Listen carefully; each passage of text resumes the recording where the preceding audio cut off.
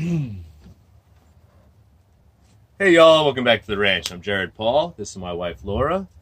She just hit her 24th week pregnant with our baby Stella Lucia, so we're really excited. And from a friend / client, we just got this awesome fern, so we wanted to take it out of this terrible soil that's from the nursery and get it into a nice pot that used to house a lavender plant, so it's got like a little hue of purple and a nice texture on the side.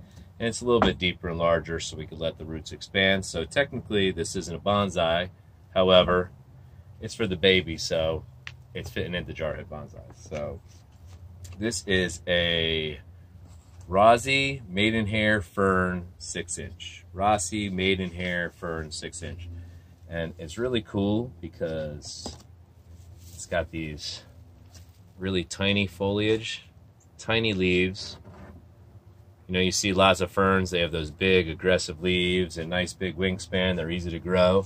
So that'll be nice, you know, because Stella's room is on the southwestern part of the house. So not so much like tons of growing light, nice natural light. And that's part of the reason why we chose it for her. So I think a plant like this will be perfect for it. So what we're going to do is get it potted up, and Laura's going to prune out anything that looks like sick or dying. And we'll see what we've got for the baby's first plant. So that's what's coming up on today's episode of Jarhead Bonsai.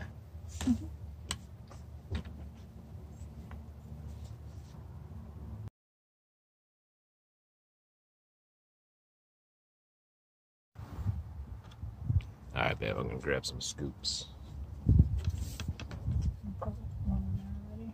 So I'm just adding some of our bonsai soil to this because a light, airy soil would be great for a fern. There's a lot of ferns considered air ferns, and that's not necessarily because they only need air to grow, but it's because they like a lot of oxygen to their roots. So I put a little screen in the base of this pot and filled it about 3 or 4 inches to raise the soil level. And now this thing is like, it's a total nursery plant. So the entire pot was roots.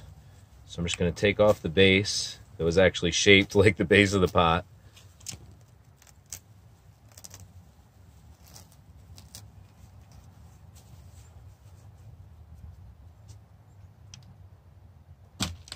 Recycle those roots for some mulch.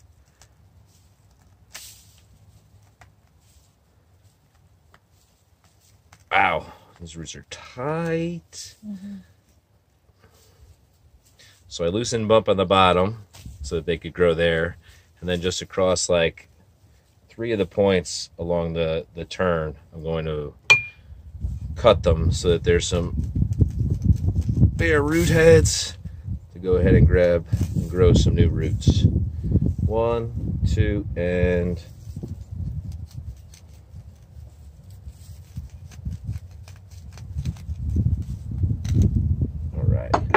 to show you what I'm talking about, I did like a vertical cut down here just to get those roots loosened up so we could get some new roots growing here and then over here.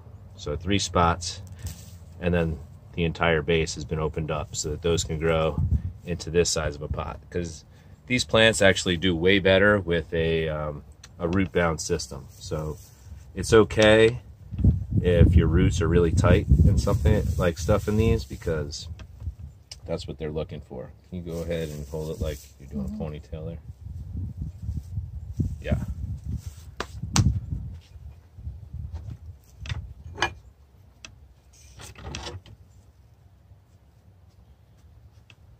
So I'm using some like gangsta bonsai soil for this because it's the only soil I have at this time. I carried the rest of the recycled topsoil and stuff from the recycled plants down to the tree farm. And we're going to lighten up our bunny, veggie, and fruit gardens with that soil by tilling it into the dense soil that we used last year. And I think, like, besides the bunnies eating our fruits and veggies, that was our issue, is bad soil. It was heavy manure and heavy topsoil, and it just was way too dense and way too potent on the manure. So this year we're going to do way better. That's the goal. All right, cool. So we've got this bad boy planted. So what we're going to do is get it watered in, and then we'll do a conclusion with showing you Stella's little nursery and where this cutie's going to go. Stand by.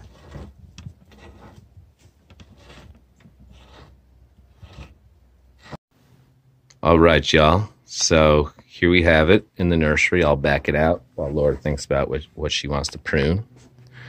So as you enter, she refabbed a dresser right after we got this hardy piece to refurbish, because she does like staining and distressing and all sorts of redesigns on furniture. We found out she was pregnant, so she didn't feel comfortable using chemicals anymore. So ordered some local bird stickers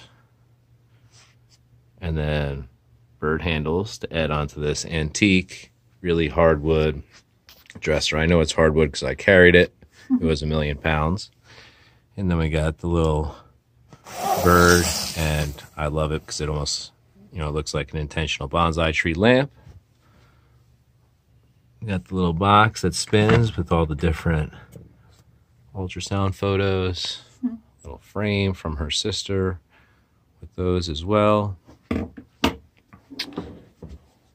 So the fern and the other beautiful air purifier, the spider plant, will go right next to the crib, which isn't here yet. This is actually the bassinet that'll go next to our bed in our room. Underneath a little rocker for baby Stella. It like vibrates and rocks and does all this crazy stuff. That's her tree and natural backdrop. Going around the room out there, we got a little front porch, which is western facing, so in the afternoon we'll have some nice sun. Changing table from an old office secretary, Bob Marley, because everybody needs a little love. Some more of the bird mirrors, because babies, love to be able to look at themselves and interact. Nice little stained glass. This is the Stella Lucia, the star that I got for Laura for our anniversary. And that was to, first anniversary is supposed to be paper. So I got her a certification of the Stella Lucia star, and it gives us the coordinates. And over here, it gives us the constellation, the registration number, registration date, and the official certificate. So that's pretty cool. I like that stuff. And then we got some tropical plants, blue jacaranda, Norfolk Island pine, that Italian fig you saw, lemon scented gum, Canary Island date palm. Thank you, baby. I think that's where my broski Ian went for his honeymoon. Blue jacaranda, and then some baobabs that are in dormancy with their meerkats. And some more air freshening, a couple of the spider plants. So this is a rocker. It's a nice gray cushion, but we keep this blanket on it because we do not close the gate during the day, and Millie will come in, and just to show that like she wants to be a part of everything, she'll lay on that and get it all muddy and covered in hair and everything before Stella comes. So yeah, all right, I gave you enough time. What we pruning? This one. All right, so we got some old growth coming off the front. Boom, boom. Laura likes to keep things full, so if she clips even one more, I'd be surprised. This one looks dead. Thank you.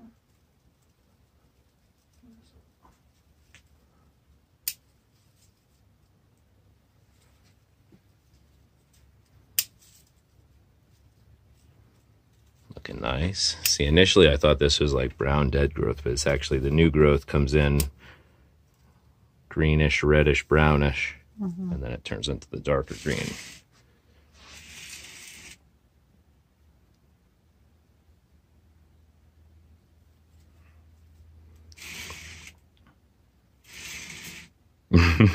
This thing's gonna stay real full. Just pick your front. Can't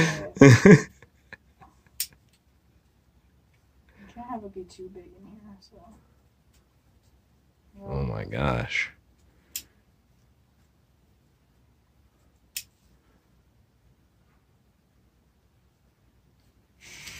Nice work, young lady.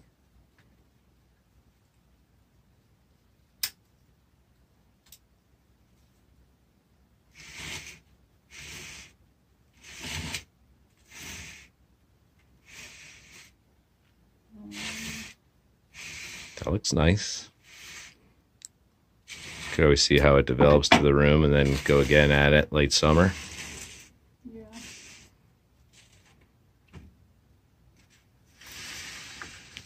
All right.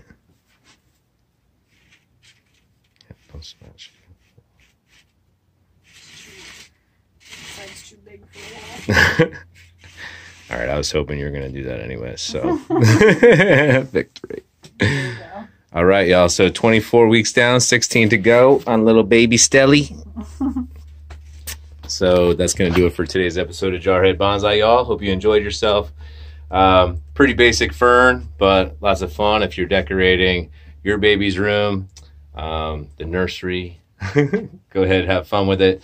You don't have to do the cliche bright pink and bright blues, whether it's a boy or a girl. You know, have fun with it. Do you. And anyways, we had fun. So hope to see you next time here at the ranch. I'm Jared Paul. Take care, y'all. Cheers.